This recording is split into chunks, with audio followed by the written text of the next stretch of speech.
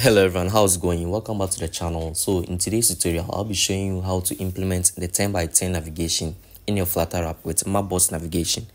So never leave your app when you need to navigate your users to a specific location. And also, if you're interested and happy to see this build, consider subscribing, like and share the video as well. So with that said, let's jump right in. So Flutter Mapbox Navigation dependency really comes in handy when you want to add 10x10 navigation.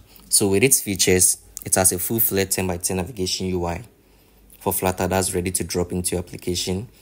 And it's also professionally designed map style for daytime and nighttime driving, right? So with this feature, it has a customized map appearance specifically created to enhance driving experience depending on the time of the day, and it adjusts accordingly to daytime and also the nighttime.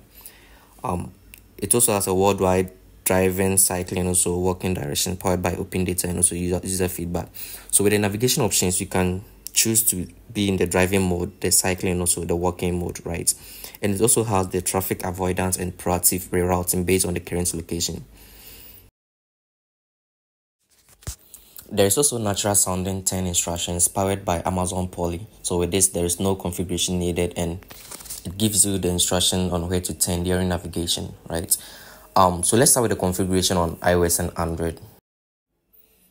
So with the iOS configuration, the first step is to create an account on Mapbox so you can have access to create an access token that has the download read scope, right? So I'll show how that's been done. So over here, I already have an account created, right? So we move on to the token section, create an access token, give the token name. So over here, you choose the download is to read scope, then you can create an account. So I already have a token created, so I will be creating an additional token. So once you have the token created, you'll be directed to this page where you have access to the public token and also the secret token, right? So make sure you have that copied and stored somewhere else. So once you have access to the token, the next step is to create a file named as .netrc in your home directory. If it doesn't exist already, then add below the following line of code, right? So over here, within my home directory, to show the hidden files, the command is shift, command, and a period, right? That will show the hidden files. So over here, you can see .netrc, right?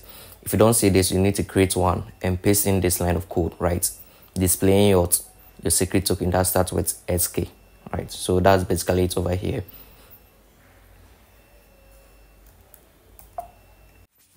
So the second step is to add the Mapbox access token in the info playlist file. That's the other alternative to this, right? So let's proceed with that. So within the iOS folder over here, you can see the runner.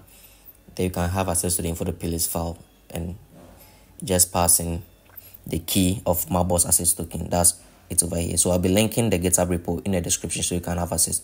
So the string needs to be your public key, right? So you need to paste in the public key and also allow audio location and also remote notification as well.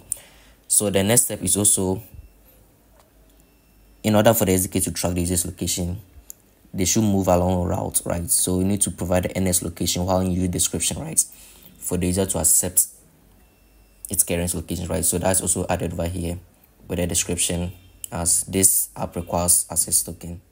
Oh, sorry, this app requires to access your location to provide an accurate navigation direction. So that's basically it. And I think that's basically it. You can ignore the first steps and it will work accordingly. So let's move on to the Android configuration.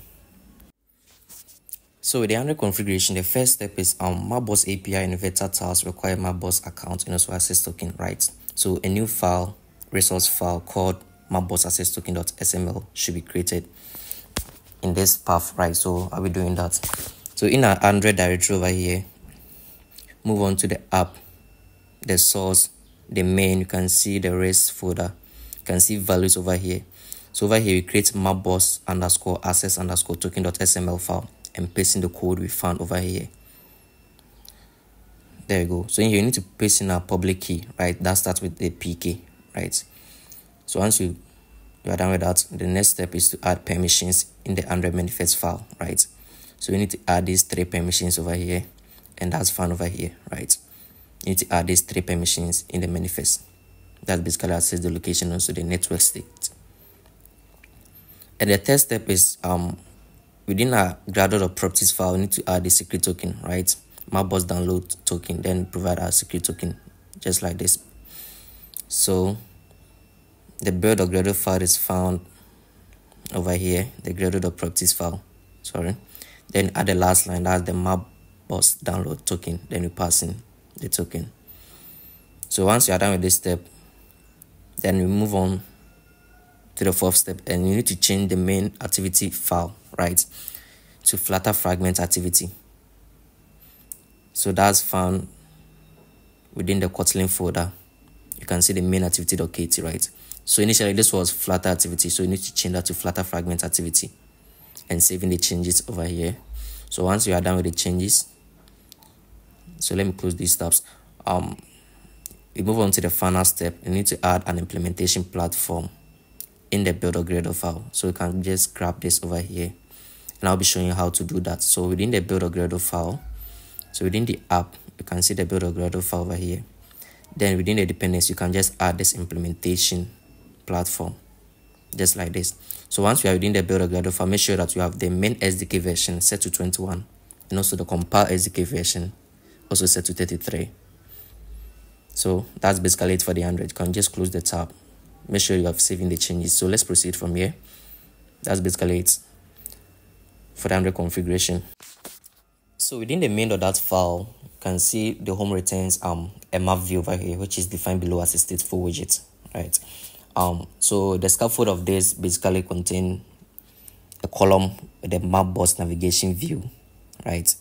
So in here it takes in the options and also on created function, also on route events, right?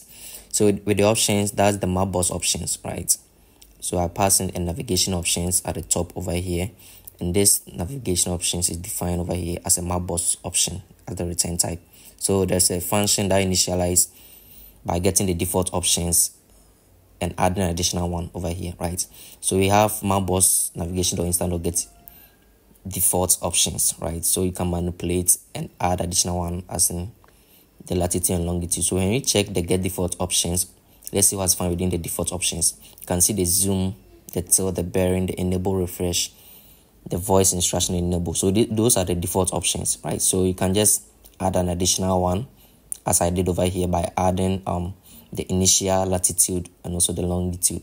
So this value can be from the user's current location over here. So after that, you can also change the mode of the navigation as seen over here to be navigations.driving, cycling, walking, and also driving the traffic, right?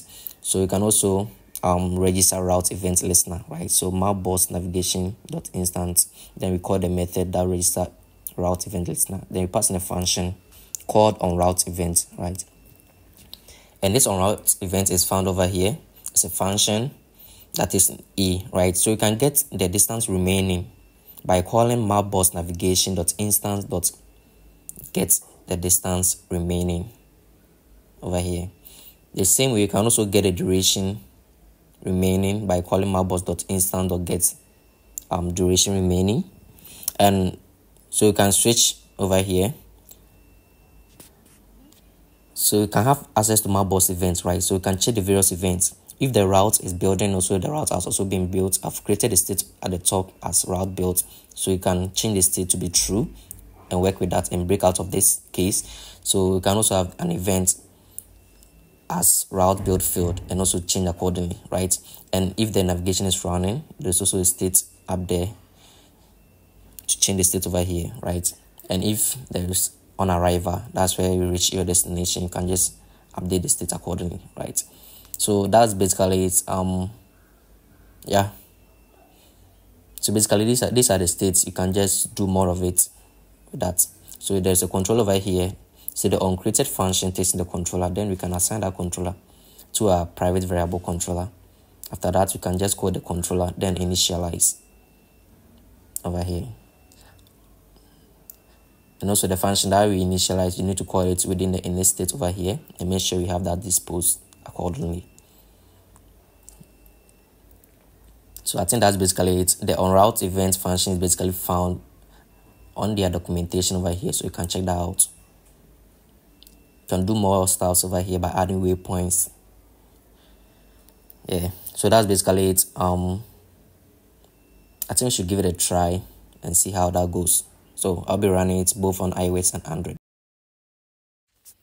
So as you can see, the app is successfully built on iOS and Android, right? So when you're on long press, you can just set destination over here and generate a route between that. So you can just turn on the navigation mode and you can see the turn right.